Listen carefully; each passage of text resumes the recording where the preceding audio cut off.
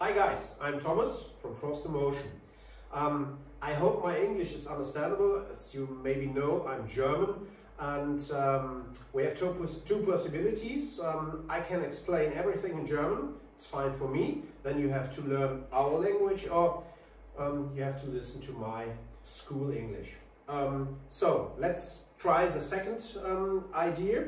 What I'm talking about today is the combination of two completely different motion systems. We call it the Beast, and it's a combination of the Next Level Racing GT track, including the V3 motion platform, and for example, if you like, the Butt Kicker 2, and then the traction loss system, which moves the whole cockpit sideways, independently the front and the back of the car, so that you have understeer and oversteer effect, or losing all four wheels when you're driving too hard in a curve.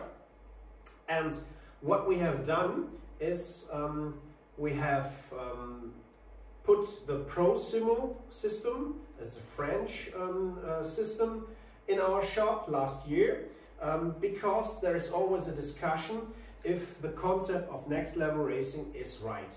As you know, it's a seat mover, so it moves the seat towards the wheel or backwards, left and right, up to 10 degrees if you like, or even less when you're going in a race car.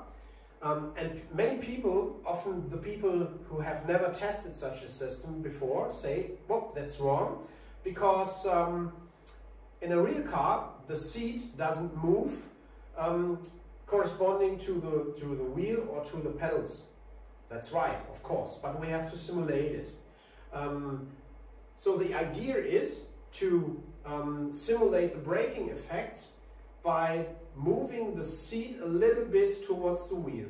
And what you feel as the driver, that your muscles are a little bit comprimated. You feel that you are pushed towards the wheel. And if you go on the gas, you are accelerating, then the seat is pulled away from the wheel, and you feel it's the same when you're going on the accelerator in a powerful car. You're pushed in the seat backwards. It's the same does this seat with the motion platform V3.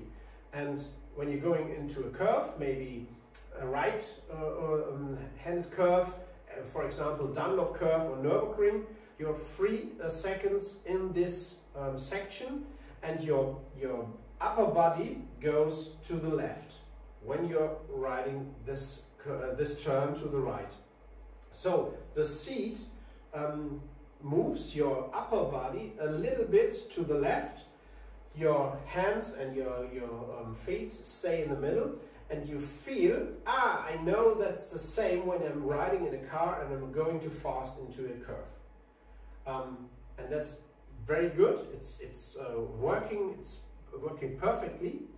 And the other concept is, like the ProSimu system, to move the whole cockpit. What we cannot do with the motion platform, we cannot lift the cockpit, we cannot lift the seat.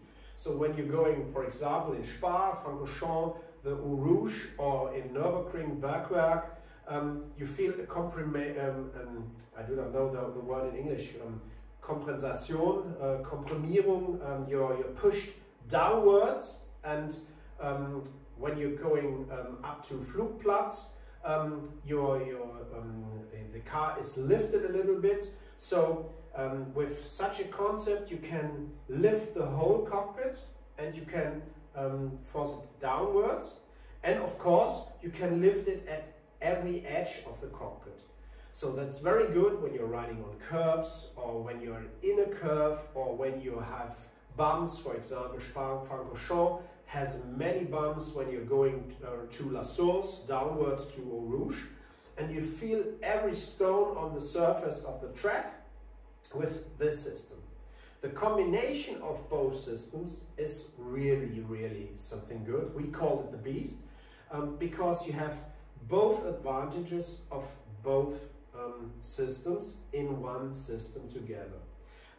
You can lower the effects of every system a little bit, and the combination gives you a great feeling of the movement of the car. And I had a real race driver, Ronnie Wechselberger, which is driving GT3 and rallycross car, and he says it's about 90–95% close to reality. That's a good idea, I think. That's the concept of our beast, and if you like, you can only buy the static adapter, and the static adapter fits directly on the traction loss system, and it's included a plate with pre-drilled holes, for example the R-Seat RS1 or the R-Seat S1 cockpit, or you can put your own 80/20 aluminium cockpit on this plate, and then you have a perfect adapter plate to use the traction loss system. Maybe with an R-Seat RS1 cockpit, maybe this one again with the motion platform, because the motion platform fits into the R-Seat cockpits too. We have special adapters for this. And that's the idea, to have a modular system where you can start, for example, with a static cockpit like the GT Track, then you add the V3, maybe the butt kicker, then you add the traction loss system, and if there's money left, you can add the Force2Motion adapter system, we call it the Beast, as you know, and then you get a fully motion cockpit with 8 DOF. Really cool thing.